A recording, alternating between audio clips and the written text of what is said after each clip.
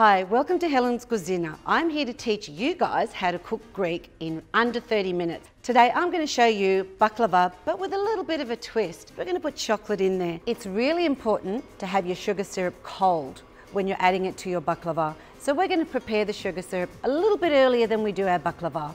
1 cup of sugar, 1 cup of water, a little bit of cinnamon clove and a cinnamon stick. And let that simmer on a medium heat just for about 15 minutes. Let's start with the basic ingredients of a baklava. Today, we're using a bit of a combination of almonds and walnuts, all chopped up. For that, you're going to need probably about a cup.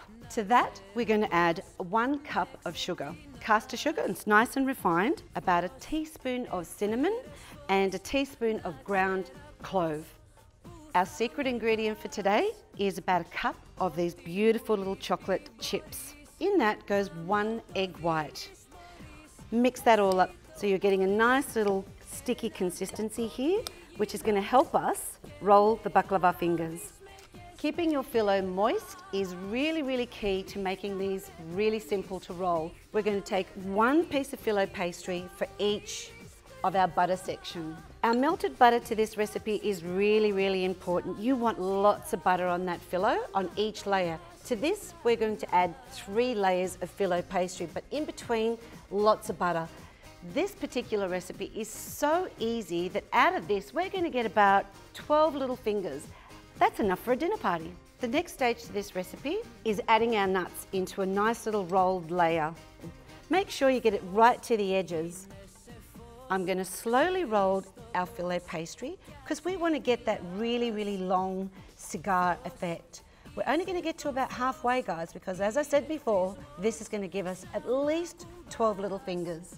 Slice right at the end. Make sure you line your baking tray. The first finger's ready to roll. This is really simple, guys. You all know what it's like when the cousins come over, or the aunties and the uncles, and you've got nothing in the fridge to do. Race out to the shops, get a few nuts, get some eggs, you've got some cinnamon at home, and off you go.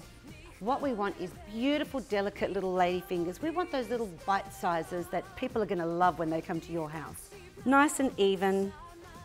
These are going to cook beautifully. You want to try not to break the pastry as you're cutting through, so you've got to be really delicate with these. It might be an idea just to separate them a little bit because they'll cook even more evenly in the oven. Just before you pop them in the oven, it's a really good idea just to give them that last inch of butter. That's going to make them nice and golden brown on the outside. They're going to be popped in the oven now to about 180 degrees for about 20 minutes. You just want them that nice golden brown. We're simply going to add the sugar syrup, zhuzh them up a bit, and they're ready to eat.